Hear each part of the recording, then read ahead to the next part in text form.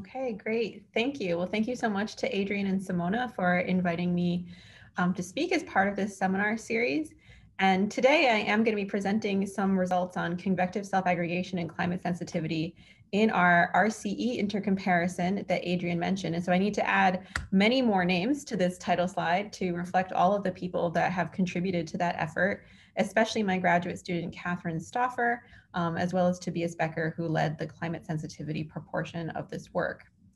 So I'll start by means of motivation by pointing out that sometimes tropical convection is isolated or scattered, as in this image that I took from the Otrick field campaign, where we have these sort of individual convective cells surrounded mostly by clear sky.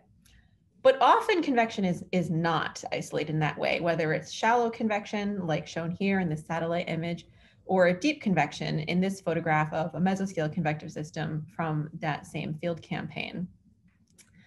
So convection in Earth's atmosphere organizes on a variety of spatiotemporal scales, from the mesoscale, like features like squall lines and mesoscale convective systems, to the synoptic scale with phenomena like tropical cyclones and equatorial waves in the tropics, and even to the planetary scale with phenomena like the Madden-Julian oscillation.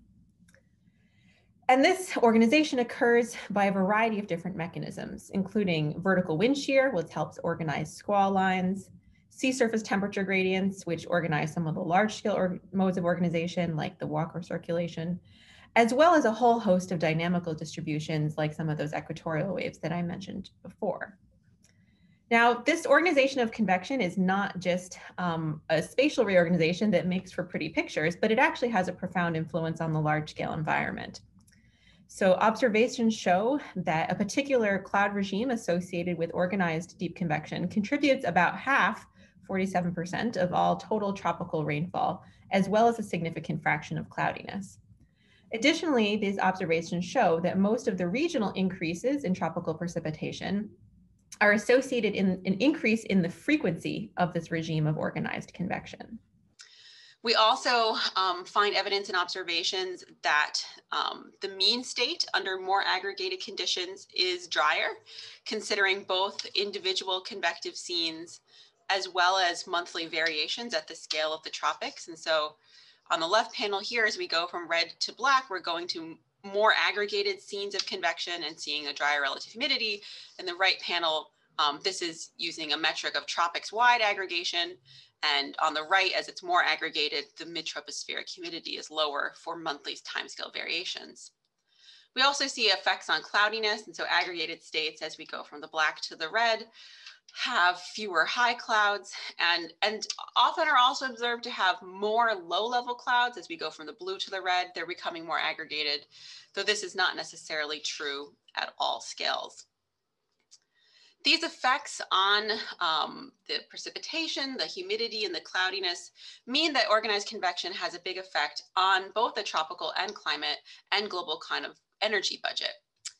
And so if we again are considering sort of individual scenes of convection from satellite imagery, regardless of whether we're considering 10-degree or 3-degree boxes, we find that as the scene is more aggregated, so with going towards the left on these plots, the outgoing long-wave radiation is greater as those sort of drier, less cloudy areas are able to cool more to space. These more aggregated scenes also have more tropospheric radiative cooling as well. And in addition, if we again consider monthly variations of tropics-wide aggregation, we also see a signal in the actual top of atmosphere energy budget with more net top of atmosphere cooling when conditions are more aggregated. Though the effect on the top of atmosphere energy budget does seem to have some sort of scale dependence in it as well. But nevertheless, this is strong evidence that in observations, organized convection of many different types has an impact on the large scale environment and energy budget. Now, one type of convective organization is known as self-aggregation. And self-aggregation is a spontaneous transition from randomly distributed, like in the picture on the left, to organized convection that occurs in idealized numerical modeling simulations, despite those simulations having totally homogeneous boundary conditions and forcing. And so these are snapshots from a cloud resolving model simulation. And it has constant SST and constant solar insolation. And at the beginning of the simulation on the left, as indicated by OLR, the convection is sort of quasi-randomly distributed in space and time. But later on in the simulation, it becomes organized into, in this example, one single intensely precipitating moist clump surrounded by clearer, drier, cloud-free, slowly subsiding air. And this process results from interactions between convection and its environment. Again, there's nothing that says, just from the boundary conditions that we need to have convection here. There's no large scale forcing. And so the only way that this organization can occur is through feedbacks involving clouds, water vapor, radiation, surface fluxes, all of these sort of interactions between convection and its environment. And this type of localization, spontaneous localization of convection, was first seen in a paper by Held et al. In 1993, and I've written a couple of reviews on it in the last couple of years. One of the tools that we use, and that I'm going to use in this presentation to investigate self-aggregation, are simulations of radiative-convective equilibrium. And this schematic on the left here shows the different components of radiative-convective equilibrium. We have shortwave radiation from the sun, which heats the surface and atmosphere. The surface and atmosphere then cool by emitting long-wave radiation. And if that was the only thing going on, we'd be in a state of radiative equilibrium. But it turns out that that state is strongly unstable to convection. And so we have turbulent convective motions and fluxes of latent and sensible heat from the sea surface to the atmosphere, and then vertical convective heat transport in the rising warm moist air parcels in clouds. And so what radiative-convective equilibrium is then is a statistical equilibrium where on average, we have a balance between the net radiative cooling of the atmosphere and heating from deep convection.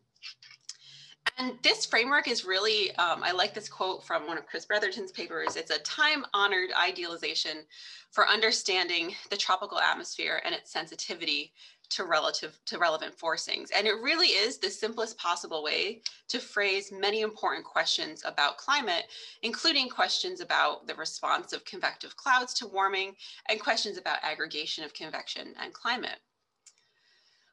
But, there's not necessarily a, standard way to set up these radiative-convective equilibrium simulations. And with this great renaissance of using RCE over the last 10 years, many people are using this framework, but configure it in slightly different ways, which makes it difficult to interpret and compare different studies and results to each other.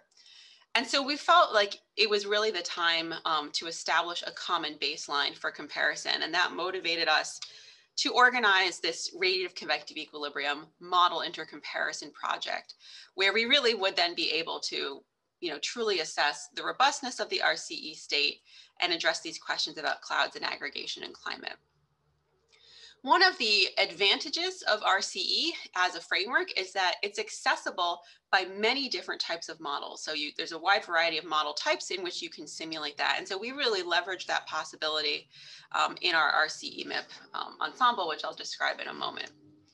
So the questions that we want to address both in RCEMIP overall and in this talk in particular are there's several things to address. One, the kind of most basic is, do the models actually agree on what the simulated RCE state is? If they're provided with the same boundary conditions, the same, radiatively active gas concentrations, things like that, same SST, do they simulate the same climate? Do they exhibit convective self-aggregation? Do they agree on how strongly convection self-aggregates? And then if they do self-aggregate, how does that self-aggregation impact the mean state in the models? We're also interested, especially because of its potential influence on climate, on how self-aggregation may change with warming, which is something that is sort of not fully understood in the literature currently. And then we want to link this all together with climate and climate sensitivity. And so ultimately, we like to know if self-aggregation impacts climate sensitivity or the response, how the climate would respond to an external forcing. But first, we need to actually assess what the climate sensitivity is in these RCEMIP simulations, and then ask whether or not the intermodal spread in self-aggregation, if there is one, if that can explain the intermodal spread in climate sensitivity. So first I'll describe the RCEMIP protocol.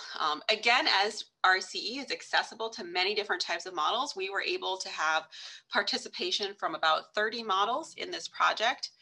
And they include models of a lot of different types. So both GCMs and single column models with parameterized convection, as well as models with explicit convection like cloud resolving models, global cloud resolving models, and large eddy simulations.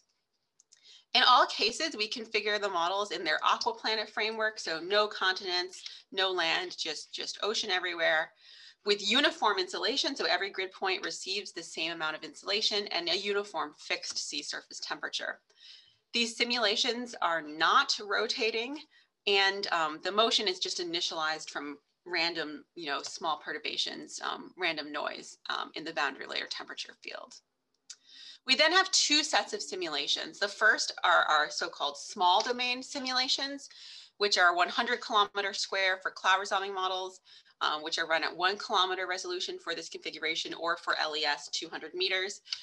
And it's then the equivalent for the parameterized convection models is either a single column or a very small Earth. And we do this at 3 different values of the fixed sea surface temperature, 295, 300, and 305 Kelvin. And these simulations, which an example is shown on the right for the icon model with the cloud resolving intermediate version that has more vertical levels, and then the LES on the right.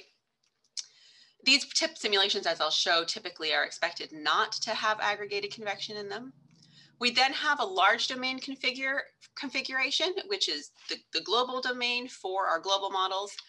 Is shown here for an example for a GCM, and for a global cloud resolving model, which has a smaller Earth radius, and so that's it to scale down here.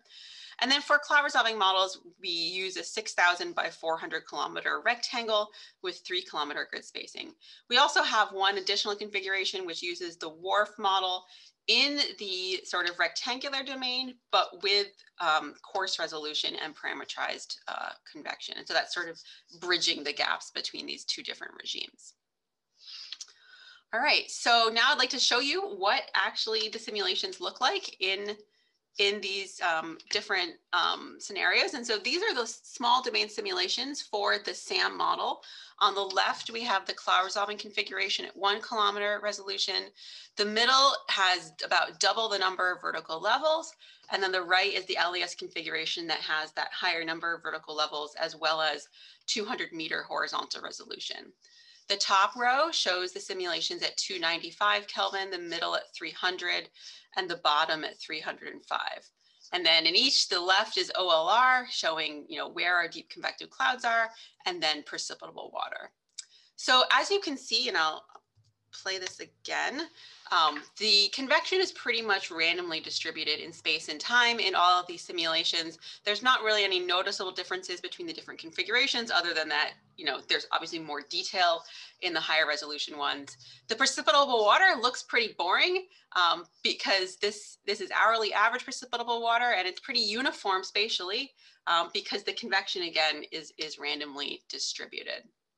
And again, we, have this kind of configuration for all of our different cloud resolving models. So going to all of those different cloud resolving models for this small domain configuration, this is just a snapshot towards the end of the simulation for, again, OLR on the left, precipitable water on the right.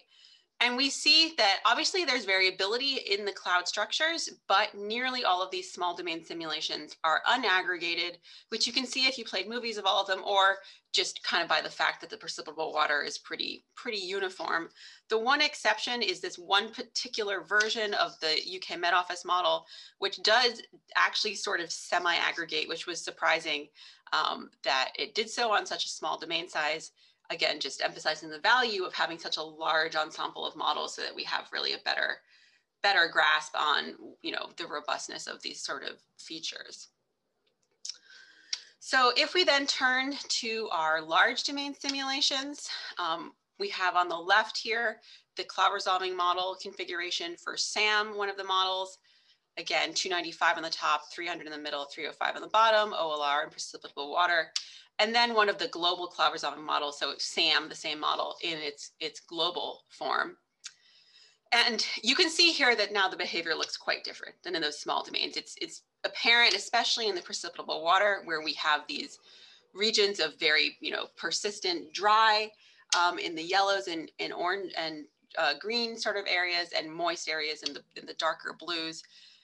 Especially you can see that in the ones on the left where it's kind of these alternating moist and dry bands. And so this is convective self-aggregation, where our convective clouds are limited to these sort of moist bands, and then it's clear in between. And there's obviously still, a great deal of variability within those kind of moist envelopes, but they remain sort of spatially and temporally coherent. So they move around, they have variability, but the convection is still localized in those different areas.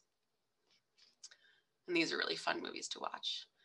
You can also see, of course, that there are some differences, in the structures as we look at across different sea surface temperature regimes. So looking at that view for all of our different cloud resolving models, so these are just the CRMs on the rectangular domain, again, OLR on the left, precipitable water on the right, just a snapshot from the end of the simulation.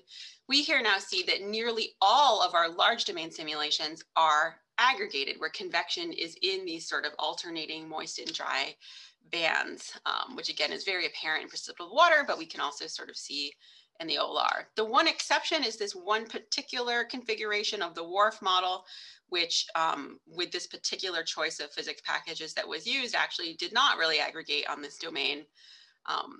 And so this sort of suggests that aggregation is quite a robust phenomenon. I mean, it occurs across, I don't know how many there are, more than 10 models here, but it doesn't, necessarily occur strictly all of the time. And so that's, good information to know. But even though it occurs across most of these models, there is, quite a great deal of diversity in the structure, the scale, how variable the aggregated regions are. And so there's really a rich sort of spectrum of possible sort of representations of the aggregated convection. This is what it looks like in one of the GCMs, one of the general circulation models. This is on the left, CAM 5, in the middle, CAM 6, just a little later version, and then a super parameterized version of CAM on the right. Again, simulations on the top at 295, middle 300, bottom 305 Kelvin. And so these simulations too are aggregated, but on somewhat larger scales. Again, we can see differences with temperature and with the different versions of the model in terms of, again, the spatial structure and sort of visually at least apparent the degree of aggregation perhaps in these different simulations. Some of them have, kind of one giant cluster. Some of them, it's more like you have interspersed dry regions. And if we then kind of look at that over all of the different global models, we again see this rich diversity in the structure and patterns of convection that emerge. Again, anything from basically one hemispheric spanning aggregated region to having multiple sort of smaller ones. And every sort of possible thing in between. Some of them have more kind of squall line structures. It's really dynamic and fascinating. These little tiny ones here, those are the global cloud resolving models, which are to scale, but then blown up here so that you can see the different patterns. And all of these global models are aggregated to some extent, though the extent varies, which we're going to quantify later on. So with regards to our first question, do models agree on the simulated aggregated state? We can assess that by looking at mean profiles of different quantities across all of these different models. So these are domain averages of temperature profiles, where the black line here shows the ensemble mean, the blue shows the full range of the ensembles, and the yellow line shows the interquartile range.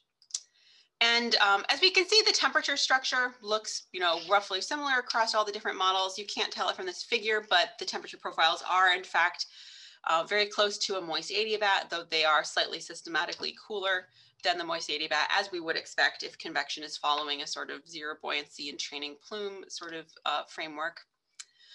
But there is, quite a degree of spread across the different models. So if we look at one particular height, there can be a spread in temperatures of up to 10 Kelvin, which is a pretty big difference for a sort of tropical simulation. If we look at relative humidity, we see a very wide spread across the models. I should have mentioned the small domain simulations are the top panels here, and the large domain simulations are the bottom panels here. In our small domain simulations on the top, the relative humidity in the mid-troposphere can be anywhere from 25 to 90% across the ensemble. So that's a pretty big difference. And relative humidity is something that, of course, has a lot of importance in climate. And so the fact that the models differ so much is really fascinating. If we go to the large domain simulations on the bottom, which is where most of them are aggregated, there's a bit more of a consistent shape to the relative humidity profiles and somewhat better model agreement. But actually, there still is quite a large spread. So it says that the presence of aggregation and its associated circulations might help constrain the models a little bit versus in the small domain simulation where the convection really is pretty much just random and they can really disagree quite a lot on what the resulting, average relative humidity profiles are. These are all also averages over the last 25 days or so. Well, everything except the first 75 days of the simulation. So last 25 days for cloud resolving models and last year or two for the GCMs. What about other variables? If we look at clouds, because that's also the main thing that these types of models are wanting to simulate correctly, also a huge spread. So the left panel here shows cloud fraction, which is diagnosed either from a cloud scheme if the model employs it, or a threshold value of cloud condensate. And across the small domain simulations, we really have clouds that are ranging from very small amounts of, say, high cloud to domain filled by high cloud, though these are typically very small amounts of cloud condensate, very thin clouds. Over the large domain simulations, a bit better agreement, but still a wide spread. And we see these widely varying amounts of cloud in terms of the actual average amount of cloud condensate as well, which is shown on the right panel here. These are profiles of total cloud water. Again, just really big differences across the models. We can also separate this out in terms of splitting up parameterized from explicit models. And we've done that for all these variables, but I'm not showing it because there aren't really any consistent differences, meaning the models with parameterized convection differ from each other pretty much as the models that with explicit convection do. So just resolving convection does not all of a sudden make things agree better. One thing that models do agree on more is how things change with response to warming across our simulations at different SSTs. And so across the majority models, we find that AMVL clouds rise at a rate of about 0.3 kilometer per Kelvin of warming. They warm slightly at a rate of about 0.4 Kelvin. So this is the change in the AMVL cloud temperature. So an increase of 0.4 Kelvin per degree of SST warming, that's roughly consistent with what you would expect from the proportionally higher AMVL temperature hypothesis.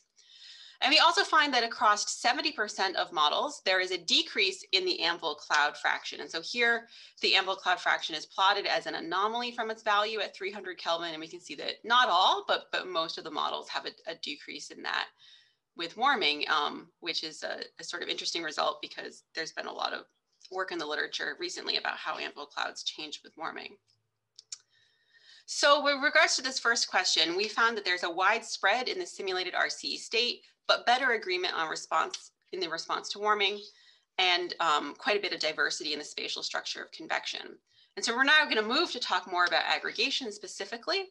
And so in order to address whether the models agree on how strongly the convection self-aggregates, we need to really quantify it. And we use 3 different metrics to do so. The first is subsidence fraction, which is the fractional area of the domain covered by sinking air, where we consider 100-kilometer size averages and daily averages of the vertical motion. And this is related to the transition of the velocity distribution to this situation where you have small areas of strong ascent that are persistent in time, surrounded by large areas of weak subsidence. We also use IORG, which is a clustering metric, and here we identify convective entities using an OLR threshold. We then compute the nearest neighbor distance for each of those convective entities, and then compare that distribution of nearest neighbor distances to the theoretical expectation from a random distribution. And so for both the IORG metric and the subsidence fraction, if its value is greater than 0.5, it means the convection is aggregated and clustered, and the larger the value is, the more clustered the convection is. We also use a metric related to the spatial variance of column relative humidity, which reflects the clear signature of self-aggregation in broadening the moisture distribution. And we use these three different metrics because they all capture kind of different aspects of the self-aggregation. And unfortunately, at this stage, we don't actually really have an agreed upon metric in the community as for which is the best one. And so absent that, we thought it was prudent to use multiple and compare them to each other. So we've gone on ahead and calculated all of these metrics for all of the different large domain simulations. And this is what we find. So there's a lot of things on here. Let me explain the plot. We have all of our models listed on the bottom, and we've organized it to have the cloud resolving models on the left half and the GCMs on the right half. The red circles show the subsidence fraction metric, the values of which are on the left axis here. And we've ordered this to sort things from low to high values of subsidence fraction. The blue squares show the IORG metric, and its axis is over here on the right. And then the green triangles show the column relative humidity variance, whose axis is here on the right. Again, for subsidence and fraction and IORG, greater than 0.5 means aggregated. For the column relative humidity variance, there's not really a hard threshold. It's more just that larger numbers mean more aggregated conditions. We also have box and whiskers plots here that are showing the range of these different variables. So as you can see, these points are pretty much all over the place. And so there really is a wide spread in the degree of aggregation. And relative to sort of the average values of the metrics, there's a bit more variability in the column relative humidity variance than in the other metrics, but all of them have a quite large spread. But we do notice a few things. One is that the GCMs generally have lower values of IORG than the cloud resolving models do. These blue squares are a bit lower than here on the left. However, we don't really see that relationship in our other metrics. And so it's more likely an artifact of the fact that this IORG clustering metric is kind of difficult to calculate for models that have like coarse resolution and parameterized convection, rather than an actual real indication that the GCMs are less aggregated. In terms of how the metrics agree with each other, we find that across all models, subsidence fraction and IORG, the blue and red, are weakly correlated with each other. But if we consider the CRMs separately, then all three metrics are strongly correlated with each other. And this is really reassuring because it says, even though there is, even though these metrics don't necessarily always agree with each other, typically if one metric says that a simulation is strongly aggregated, the other metrics agree that it is also strongly aggregated, at least relative to the other models. And so that gives us confidence in their utility in this setting. If we look at just the GCMs, we see that the subsidence fraction and IORG metrics are strongly correlated with each other. There's not a correlation with the cloud resolving, the column relative humidity variance. However, if you look at that, it seems like this sort of group of models for the green triangles are a bit of an outlier here. And those are all these different versions of WRF that are parameterized, but actually on a rectangle rather than a sphere, which is sort of a strange kind of configuration. So if we kind of remove those, then we see that across the true GCMs, there is a correlation across all three of the metrics, which is good. So do the models agree? Well, they agree that convection aggregates, but again, IORG can range from very weakly aggregated to, very, very strongly aggregated values of like 0.9. So there's a very wide spread in the degree of aggregation across these different models. How does self-aggregation impact the mean state? We can address this by comparing pairs of small and large domain simulations. So for a model that did both, we can look at the difference between the two because the small simulation is unaggregated and the large simulation is aggregated. So the difference then tells us the impact of self-aggregation. So if we do that for relative humidity, here we find that the mean state is drier when aggregated, consistent with what has been seen in prior studies and as in observations as well. And this is true both for profiles of relative humidity. So here again, we're taking the difference between aggregated and unaggregated pairs of simulations, where all the different colored lines are all the different models, and they all lie to the left of the zero, so all the aggregated ones are drier. We see that as well in column integrated metrics like precipitable water. So the domain average precipitable water is less when the convection is aggregated. If we look at changes in cloudiness, we see that there's a reduced high cloud fraction when convection is aggregated on the left panel here. The changes, the changes in total condensed water are a little bit less clear. So the right plot here shows the condensed water path. So this is the vertical integral of all of the cloud condensate, and the distribution of the differences between aggregated and unaggregated is sort of spanning zero. And that in part is because we have some compensating changes in high clouds and low clouds. So the high clouds decrease, but most models have more low clouds when they're aggregated, though it's a little bit more variable. And we can see that as well here in the actual profiles of cloud condensate. There's some variability, of course, but we have decreases aloft and increases in the middle and low levels. And these, again, changes are consistent with what we've seen in observations and other simulations as well. Now, one theory for why a more aggregated state has fewer high clouds is given by the stability iris hypothesis of Boney et al. From 2016. And according to this hypothesis, if you're in a warmer environment where you have increased upper level stability, that requires less clear sky subsidence per amount of radiative cooling to balance it. And so that results in less radiatively driven divergence and thus less anvil spread. And so that might actually explain why more aggregated simulations have fewer high clouds, because our aggregated simulations are systematically warmer than the unaggregated simulations by several degrees in the upper troposphere. And this then results in the tropospheric lapse rate being more stable compared to the unaggregated simulations.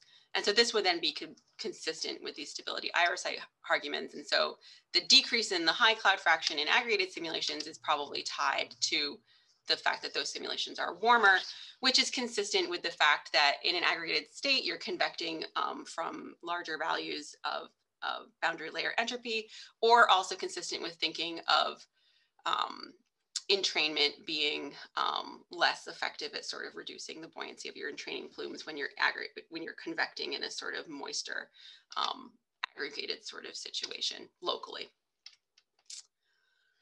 If we kind of then put these things together and look at the effect of aggregation on the energy budget, we find that with aggregation, and again comparing aggregated simulations to unaggregated simulations, we have an increase in the column radiative cooling.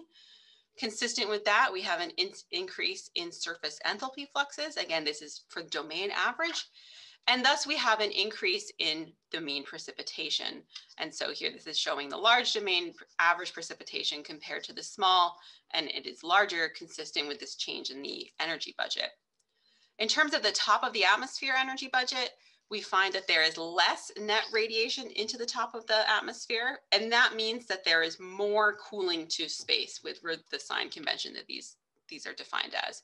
So the more aggregated simulations, they open up these kind of bigger, like clear sky, dry windows in which they can cool more effectively to space.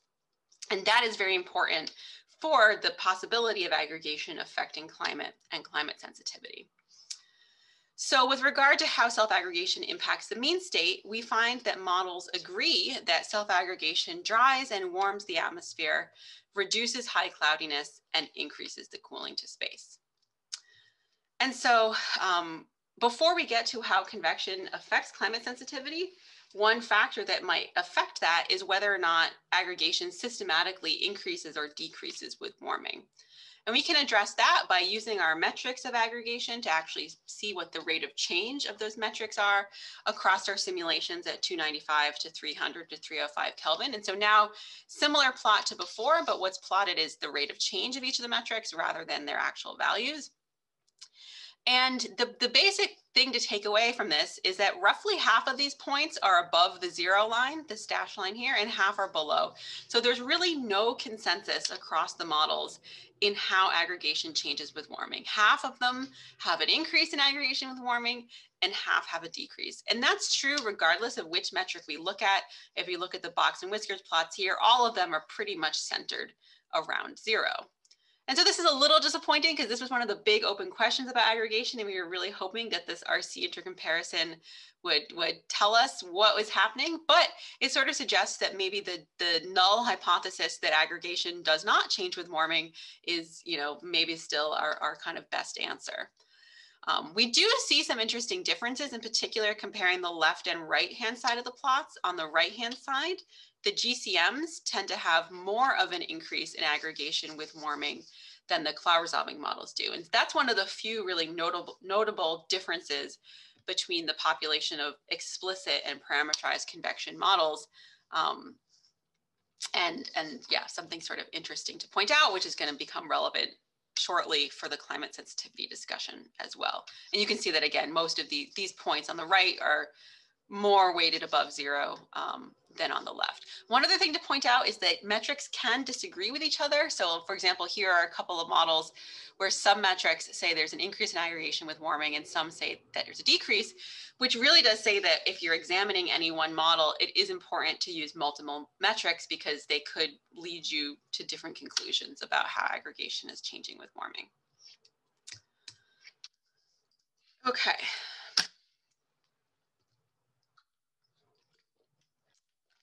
So we've shown that across the RCEMIP ensemble, there is a wide spread in the changes in self-aggregation with warming. And so that brings us to our last question: does self-aggregation impact climate sensitivity? But first we have to ask, well, what actually is the climate sensitivity in these simulations? And since these are simulations at fixed sea surface temperature, we can estimate the climate sensitivity by calculating a CES type net climate feedback parameter by looking at how the net top of atmosphere radiative fluxes change with surface temperature across these simulations. And this can be converted into an approximate estimate of climate sensitivity by using a sort of typical value of radiative forcing. And we do this only just to give you a kind of number to compare against, because I think usually we're more familiar with looking at climate sensitivity rather than this feedback parameter value. Of course, the actual radiative forcing is model and state dependent. And so if we look here for our small domain simulations, which do not have aggregation, we see that their values of this climate feedback parameter would be consistent with pretty high values of climate sensitivity. But one interesting thing to note is, while there is a spread across models, the different colors here are the different model simulations, the spread across models is typically larger than the spread across setups. That is to say, our LES models with 200-meter resolution have a similar spread than their coarser resolution counterparts. And so that's, again, sort of interesting that, going at least from 1 kilometer to 200-meter resolution doesn't really decrease or increase the spread of responses across the models very much. However, when we go to our large domain simulations, which do have aggregation, those have a substantially larger spread in the values of this climate feedback parameter. And some of the models even have positive values, which would indicate an unstable climate. This spread increases even more if we consider our models with parameterized convection, the GCMs here on the left, with really quite an extreme range, from climate sensitivities less than 1 to being, infinite, basically. For reference, the kind of current estimates of climate sensitivity for CMIP kind of 6 models are somewhere in the middle here, around like 3 or 4, 5 Kelvin, something in the middle here. One other thing to note is that the GCMs have a lower average climate sensitivity, as indicated here by this black circle, than the models with explicit convection too. And that is a pretty noticeable difference, which we'll explain in a moment. So what we've shown kind of collectively is that these simulations have a wide spread in self-aggregation. The self-aggregation impacts the climate, but there's a wide spread in how aggregation changes with warming, and there's a very wide spread in climate sensitivity. And so do all of these things explain each other? Does the intermodal spread in self-aggregation explain the intermodal spread in climate sensitivity? Well, we can assess that, and it turns out that in about 70% of the RCEMIP models, though heavily weighted towards GCMs, the aggregated simulations have a more negative climate feedback and thus lower climate sensitivity than their unaggregated counterparts. And so here, if we compare basically the solid circles to the open circles, the solid ones are the large domain simulations that are aggregated, and then the open circles are the unaggregated small domain. And this is just showing the estimates using all of our different combinations of temperature ranges. And so we do see that the large ones have a lower climate sensitivity, more negative feedback parameter than the unaggregated small domain simulations. But we really mostly see that in the red, which is the GCMs. The blue, which is the explicit models, they don't really differ that much. And so that's sort of a little suspect maybe. We also find that these differences between the large and the small domain simulation are not explained by changes in the cloud radiative effect. And so we can calculate the cloud radiative effect as the difference between the net top of atmosphere all sky and clear sky fluxes, and then look at how that changes with temperature as a sort of very crude approximation of the cloud feedback. And here, the cloud feedbacks really are not very different between the solid large domain simulations and the open circle small domain simulations, with a few exceptions. One other thing to note though, which is somewhat of an aside, but I think very interesting, is that here the whiskers are showing the intermodal spread.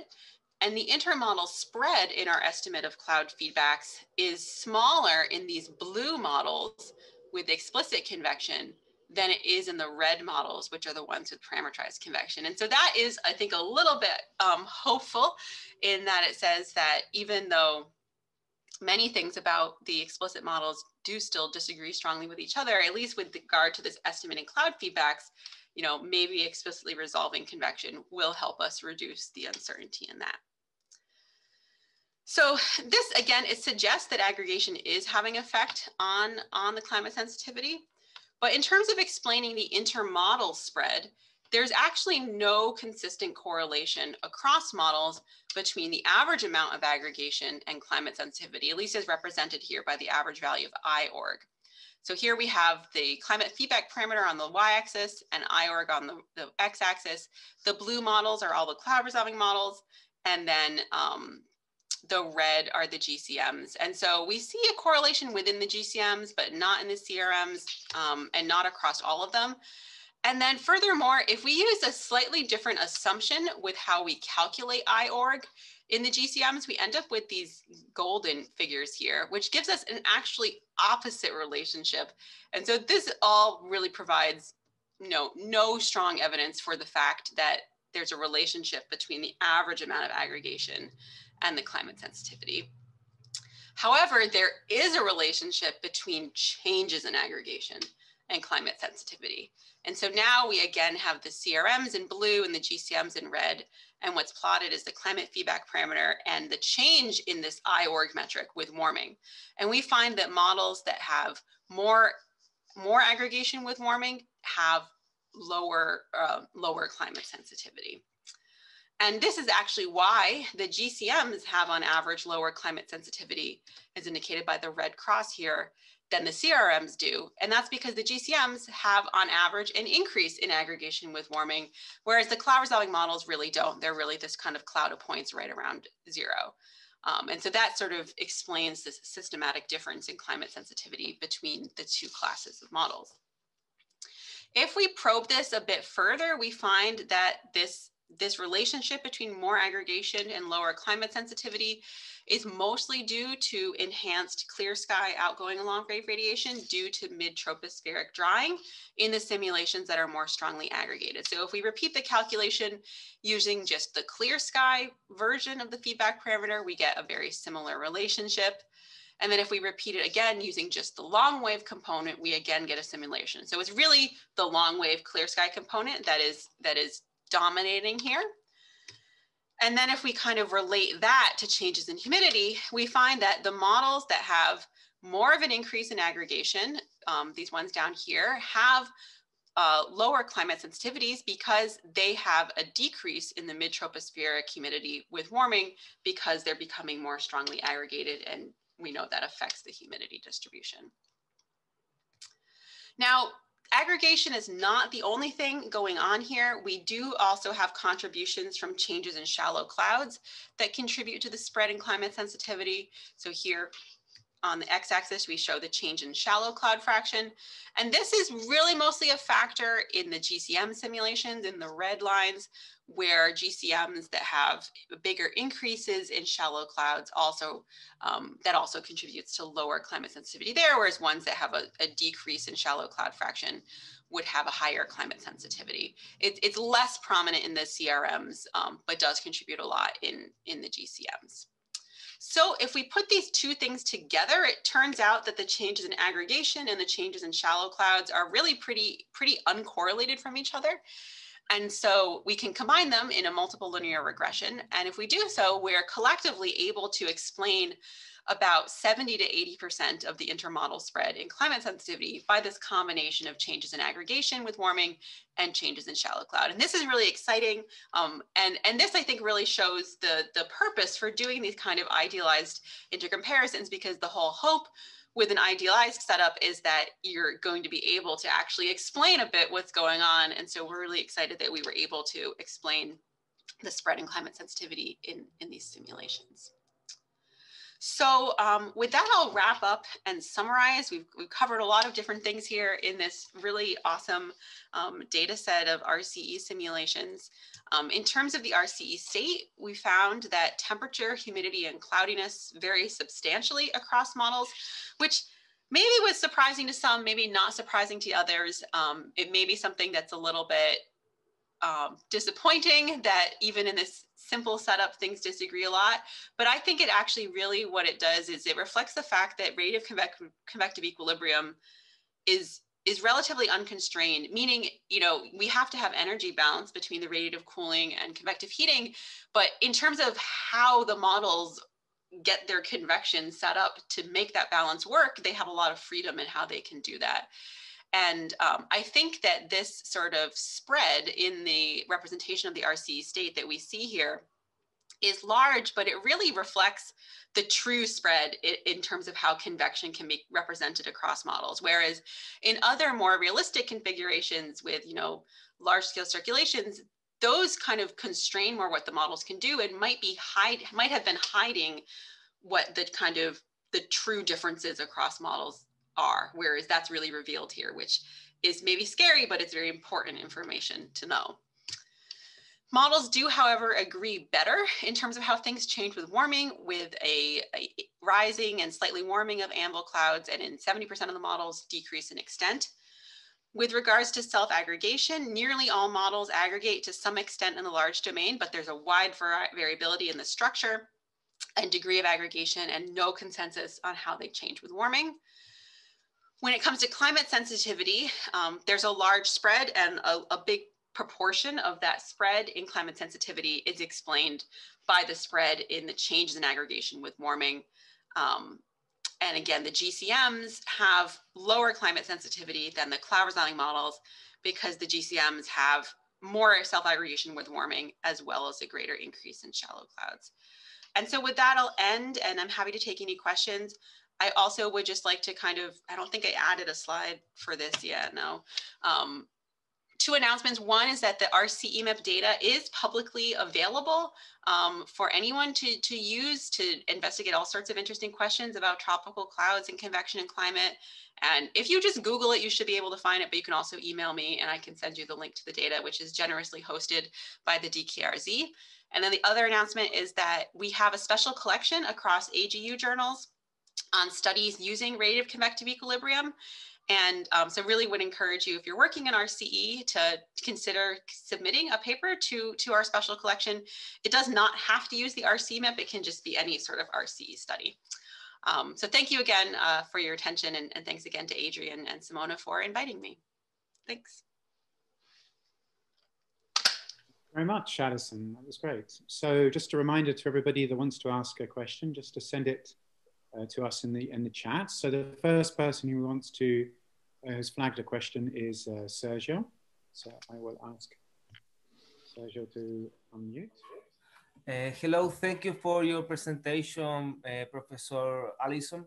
I was wondering about the self-aggregation during the in a warming environment. What do you mean? What is the mean of warming environment? Is this specific SCMIP experiment, considering some feedbacks. And I'm sorry, but that was not clear for me. Thank you. Yeah, so we did our set simulations. We did 3 sets of simulations at different values of sea surface temperature. So the sea surface temperature is fixed and uniform in these simulations, but we did 3 separate sets. So we have one at 295 Kelvin, one at 300 Kelvin, and one at 305 Kelvin. And so we can look across those different values of SST and see how the aggregation is different. And so it's SST-based warming that's affecting the aggregation here. Okay, thank you very much. Next question is from Kerry Manuel. Hi, Allison. Wonderful talk. It reminds me of the old MIT proverb that listening to an MIT talk is like drinking from a fire hose, but it was a very productive one. It turns out Adrian and I had the same question, and Adrian asked me to ask it to you, which is, and this may be a little subjective, but how much of the differences among all these models in their degrees of aggregation, and particularly in their climate sensitivity, do you think may be traceable to their different formulations of cloud microphysical processes? That's a good question. I mean, my speculative answer is probably a lot of it, but that's sort of more of a gut instinct than any proof that I have. It's really difficult to try to entangle the differences right now, because the models, differ a lot from each other in many different ways. They're all configured to have the same SST, the same insulation, the same resolution, the same like carbon dioxide concentration, that sort of stuff, but they have different microphysics schemes, they have different radiation schemes, they have different turbulence schemes, they have different boundary layer schemes, they have different dynamical cores. And we can kind of like slice and dice the ensemble different ways. Like there are some models that happen to be the same except have a different microphysics package, and so we can show that that does have an impact. Then we have ones that are the same but have a different deep convective parameterization, and we can show that that has an impact. We have ones that have the same parameterization but different dynamical cores, and that has an impact. And so everything has an impact, and so it's sort of hard without doing more experiments where we like maybe constrain things a bit further to be more similar, and then like specifically change specific parameters to really see what the biggest factor is. But my suspicion is that the microphysics is a big contributor, especially like, for example, in that one UK Met Office version that actually aggregated on a small domain, which was the only one. The thing that was different between that and the other versions of the UK model was the microphysics package. And so that's a pretty big difference to have it aggregate versus not on like a 100-kilometer domain. So yeah, I mean, I think we're hoping to do maybe a second phase of RCEMIP where we maybe simplify the physics packages more and then kind of have fewer degrees of freedom between the models, which maybe will help answer that question. Yeah, in fact, just to follow that up, I mean, one of the things that stood out when you talked about the Anvil cloud fraction reducing, I noticed that when you looked at the stability, all of the models except for one showed the increase in stability with aggregation. And yet for the Anvil cloud fraction, that wasn't the case. The majority showed the reduction, but there was probably on the order of a quarter or third that actually showed an increase. And so I was wondering if those particular models used a particular type of ice microphysics scheme. The large eddy model you're referring to, that was the one actually years ago I was using for my PhD, and that in particular had a strong reduction in cloud fraction due to the microphysics. There was a kind of a hardwired temperature formalization in one of the ice microphysics processes that caused a big sensitivity to the tropospheric temperatures in which that process was taking place. Yeah, yeah, we haven't, I mean, we've looked a little bit at kind of the ones that don't have that decrease in Anvil cloud fraction, and there's not anything that sort of stands out as being obviously different about them. But I can really quickly show like an extra slide that I had, which was working on trying to kind of assess whether the radiatively driven divergence stability iris hypothesis does explain the changes of Anvil cloud fraction with warming in these simulations. And for the large domain simulations, which are on the right, it seems like it does. And so here we've got Anvil cloud fraction on the y-axis, the Anvil cloud peak, and then the radiatively driven divergence peak on the x-axis. And it's all normalized about 300 Kelvin. So the little small dots are the simulations at 295. And then the bigger ones are 305. And then the one is 300. So basically, if you're going from this top right quadrant to the bottom left, then that says both Anvil cloud fraction and radiatively driven divergence are together decreasing with warming. And that's true across most of the large domain simulations, not all of them, but most of them. This one I would ignore. That has sort of a spurious behavior of its clouds. But in the small domain simulations, we really don't see that so much. Like they have a consistent decrease in the divergence, but that doesn't necessarily lead to a consistent decrease in Anvil cloud fraction. So I think it sort of suggests that these like stability-based arguments are playing a role, but they're not the only thing going on. And there might be other contributions from microphysical effects like you're mentioning that can add additional variability to this relationship. Okay, thank you. Well, just one final question. I'm just waiting to see if anything else comes in. You mentioned at the end that the next phase might focus on, should we say, simplifying the physics, so there are less degrees of freedom across the ensemble. Where else might you be taking RCEMIP in terms of, should we say, investigations? Are there aspects where you think, oh, I really wish we'd included that in the phase one, we really need to look at that in terms of maybe experimental setups or so on? Are there other areas that you might want to? Well, one of the areas that I personally am interested in would be kind of continuing to try to better constrain this effect on the changes in aggregation with warming and its effect on climate sensitivity. One thing I'd like to do is to maybe configure some simulations where either aggregation is suppressed, for example, by homogenizing the radiation, or like doing like a mock Walker type setup where you can kind of control if it's aggregated and how strongly aggregated it is, and allow us to have like more ability to control that, and then see, you know, given once you can control for that, then, you know, what is the sort of spread in climate sensitivity? I think that an additional avenue exploration could also be turning rotation on in these simulations and having rotating RCE, which is going to form lots of tropical cyclones, which opens up a whole other interesting avenues of exploration. It's a little trickier to figure out how to do that consistently for cloud resolving models and GCMs, because ideally you would want, like, cloud resolving models, you could do an F-plane that you just kind of get 1 or 2 TCs or something. I don't know. It's harder to figure out how to do it, but it would be cool. So yeah, I have ideas, and, you know, we're still also trying to kind of continue analyzing what we have from the first phase, but I hope that this is something that continues in time, and we kind of keep this community together and entrain more people as well. Okay, so that's fantastic. Is there anybody else? I didn't see any other questions on the question list. So next week, thank you very much again, Allison, for the fantastic presentation. Next week, the hosting passes back over to Trento. Oh, Caroline has just come in with a question. Let me, here we go. Caroline, here we go.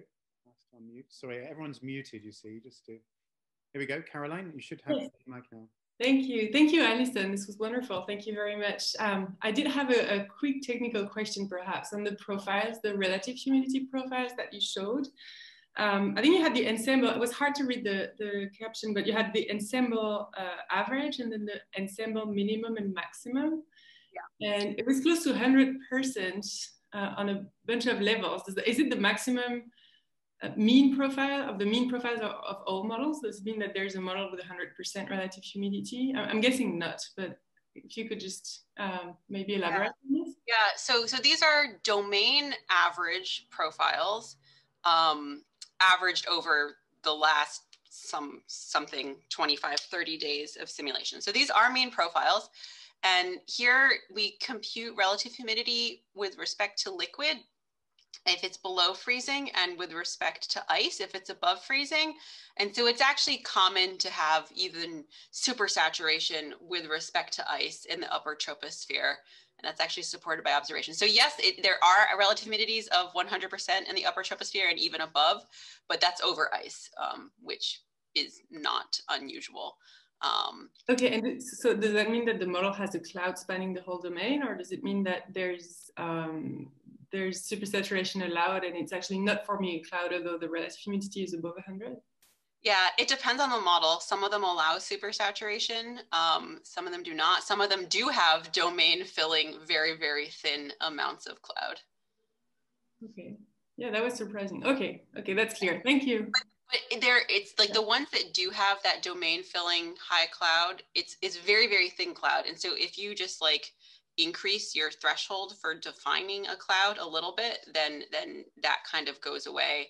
And it's sort of, the optical thicknesses are not very large. So even though like it might be diagnosed a cloud, it doesn't necessarily have a strong radiative impact. And we're actually working on digging into the cloud profiles more and using, changing our definitions of cloud fraction and reassessing it and like computing optical depth and things like that to try to better understand what's going on.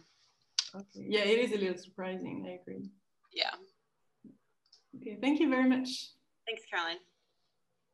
Thanks very much, Caroline.